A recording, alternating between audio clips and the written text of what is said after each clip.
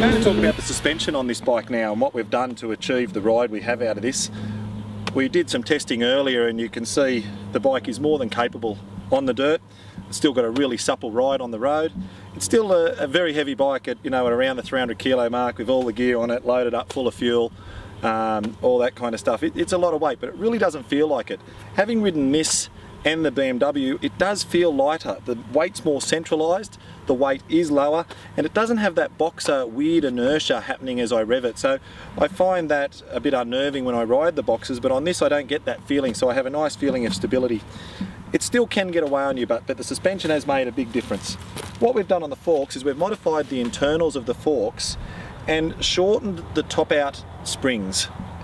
This has given us an extra 40 mil of travel in the shocks, in the forks, sorry. So we've been able to extend our travel by 40 millimeters.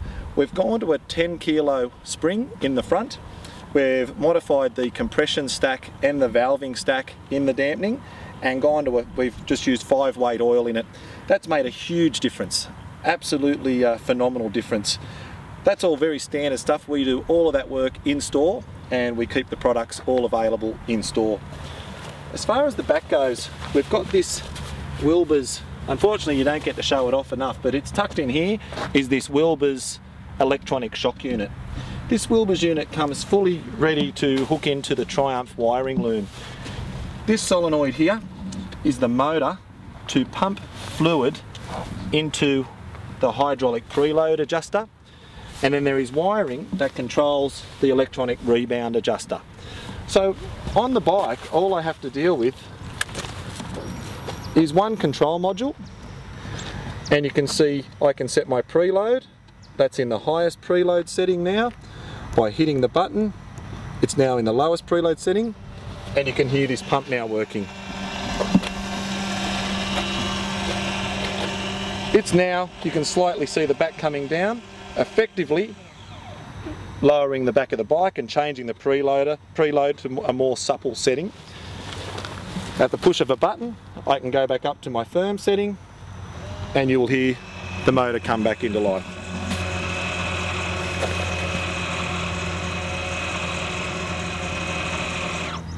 The same with dampening. I simply change the button on the dash to my 3 different dampening settings and I have variable dampening positions.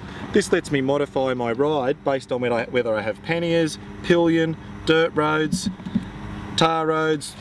I've got this flexibility now without even having to turn a screwdriver or a knob. It's the push of a button. This system is remarkably cheap for what it is. Wilbers Shocks being one of the best shock builders in the world. Great products, absolutely fantastic products. We use Wilbers a lot on the Triumphs and a lot of custom projects, and we haven't had a failure. They're a really great shock.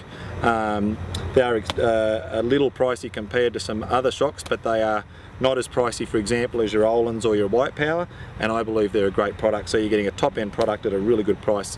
This sort of technology is fantastic. You know, it brings this bike right up to spec in full competition with the BMW. I've got cruise control now, the electronic suspension, heated grips, spotlights, sat-nav, tyre pressure monitoring system, temperature, you name it, it's got it. So a great bike, and I'm over the moon with it. But this suspension, you know, I did that ride before with a standard suspension and I nearly fell off about 3 or 4 times. The confidence I had today through those muddy ruts, etc., was just fantastic. So well done to Wilbers, and as stated, the front we've done ourselves in-house. So give us a call if you're interested on any of your bikes, adventure bikes, road bikes. As stated, we do all of this work in-house. We don't outsource anything. So that's it in a nutshell on this bike.